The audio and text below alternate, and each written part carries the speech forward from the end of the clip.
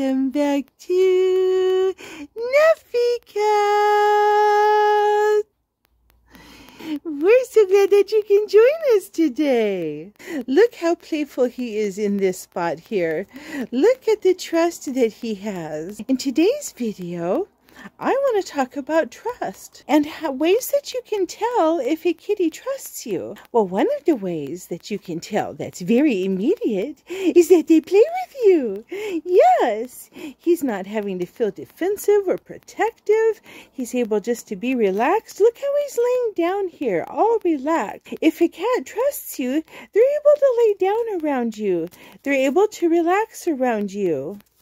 They're able to play. These little tails will oftentimes be able to be more calm around you. They're not going to be bristled up to being like 3 times their size. If they don't trust you, this is going to be really tight. Even if it were around his body, he'd be holding it really tight. He might even be holding it down and like slunking it down around his feet, but it would be held really tight.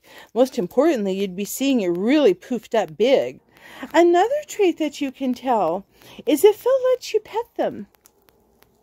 Yes, he trusts my hands. He trusts my touch.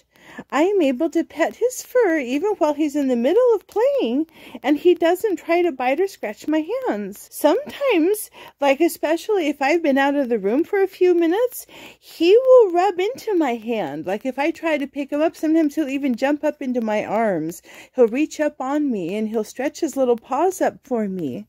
Yes, and them reaching up for you, them greeting you also when you come into the house or into the room. When they give you a kitty greeting, that's a definite sign of trust. And they're friendly with you. If they didn't like you, especially if they didn't trust you, they'd run away and they'd hide. Some kitties will do that with people or strangers they don't know. In fact, a lot of kitties will.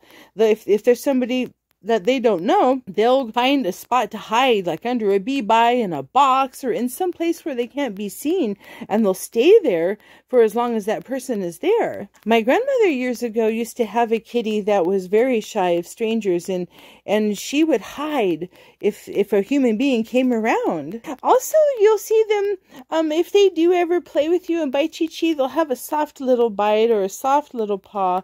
They won't overfluff. They won't actually hard bite you. They won't actually hard scratch you like they would do if they were really scared and did not trust you. Yes, another cute sign that you guys might already recognize is when they purr. When a kitty purrs, that's a distinct sign that they trust you. And when they feel safe enough to ask you for food, to beg for food, meowing or otherwise, jumping up on the food or meowing for it. Or also, I've had kitties even walk me over to their food or water to show me that they want more. Yes, that's a definite sign of trust. They wouldn't do that if they didn't trust you. They would be running away. They might be growling if you were trying to get near their food source, or they might be trying to take it away from you. If you see a lot of growling and a lot of hissing when you're around or other people are around, that's a sign that they don't trust. You'll also notice how his ears are forward. If he weren't feeling safe, those ears would be back, and he wouldn't be staying here all relaxed, engaging in play. We'll have more videos about trust too, but I thought that this would be an interesting one for those of you especially that are just getting to know kitties and that don't know them really well yet. Learning how these ones communicate is very important. Making sure that they have a high quality of trust, a high quality of life is very important. Our hands must never, ever, ever do things that cause them harm, but only serve as a space that they are safe with. When they're little kittens and they're handled with trust and care by our big hands, look how big my hands are up on his body. He's learned that this is something safe. And he always will have this as something safe. That's what they need, these big hands that are so big and we're so much larger than them. Oh, he's tired of me touching him. Yes, he wants me to play. Knowing how to communicate with them too and giving them respect where they need really, really does help engender trust. And just appreciating them, yes.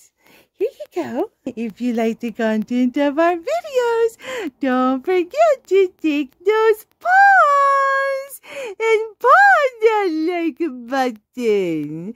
You can paw the notification bells so that you can see all of Nippy Cat's videos and the subscription button. Thank you all so very much, and we look forward to seeing you in the next video.